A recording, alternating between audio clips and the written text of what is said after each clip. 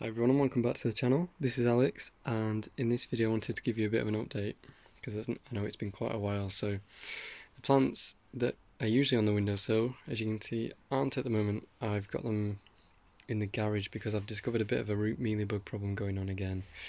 There was a plant here which had it, I think the Gastarello tiger, and so as a result I've just decided to be extra cautious because I have actually found a few more lurking in this kind of area here. So I'm trying something a bit different. Root mealybug are really difficult to get rid of, as I'm sure some of you will know. So what I'm trying is SB invigorated dips. So I'll show you what that looks like in a second, and I'll take you over there. But essentially what I'm doing is filling up a big white bucket full of the solution. So I've got some concentrate and I mix it with rainwater, and then what I've been doing is just submerging the whole plant underwater for like 15-20 minutes and then leaving them outside to drain off. So I'll show you what that looks like now.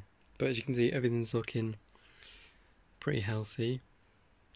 I just wanted to be, really sure that I got on top of it this time because it's such a pest to get rid of. So there we go.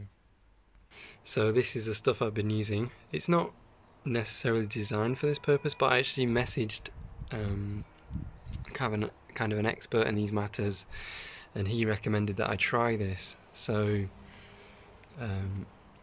yeah.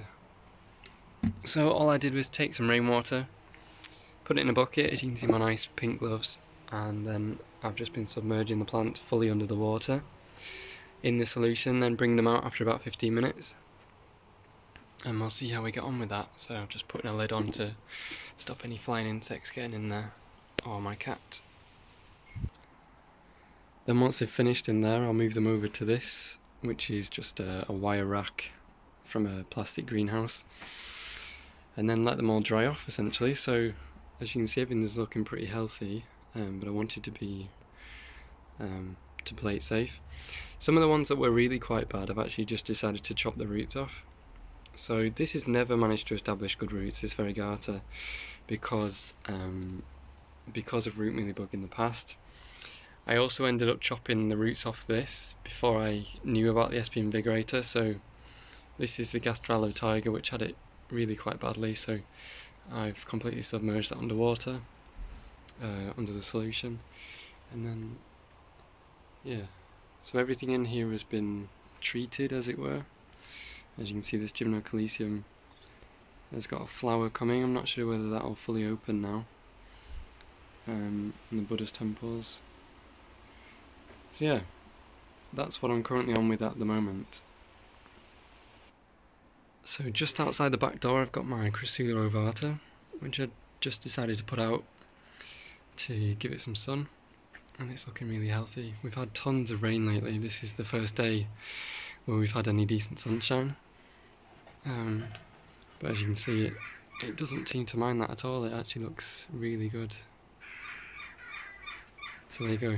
It just shows you if the mix is well draining enough, these plants will take days and days of rain without any problem. So that's that. And then over here underneath this tree we've got lots of sempervivums which have come up into bloom. If it'll focus. There you go. Really nice blooms on them.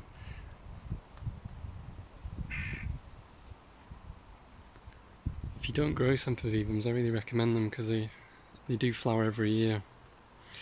And then once the main stem's flowered, they'll produce lots of offsets, as you can see.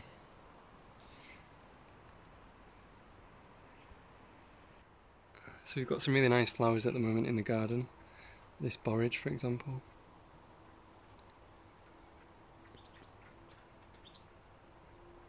And then we come over here to where I've got my succulents and other things that I'm growing. But as you can see at the moment, we've got this big sunflower here, which I actually started off in March in my grow tent.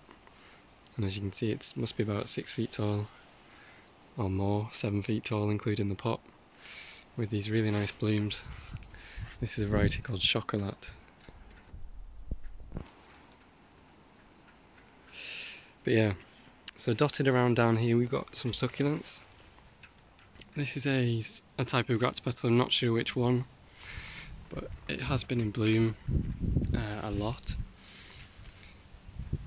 So it's just a bit of an experiment this year to see how the plants would actually get on in regular compost with kind of another tree sapping a lot of the moisture out of the soil.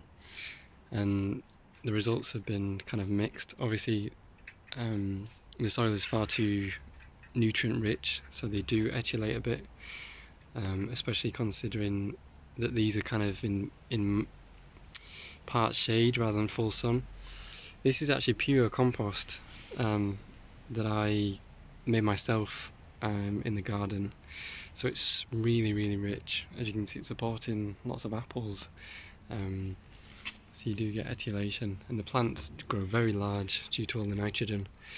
The only ones that have done particularly well and haven't stretched out is this Echeveria Black Prince, which looks really good, along with this one here.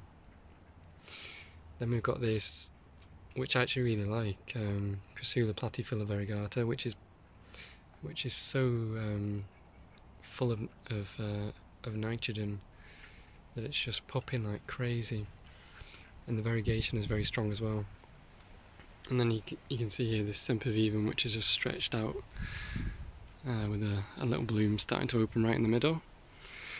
And then some giant big Gratz petalum, which are just way over fertilised. And then this is an Echeveria Suya, which is massive as well. Kind of looks like an Aeonium. I've forgotten the name. But yeah, lots of flowers, so that's a bonus. And then I'll show you the ones which are actually growing in proper soil. So over here it's kind of a mixture of all sorts, tomatoes and courgettes.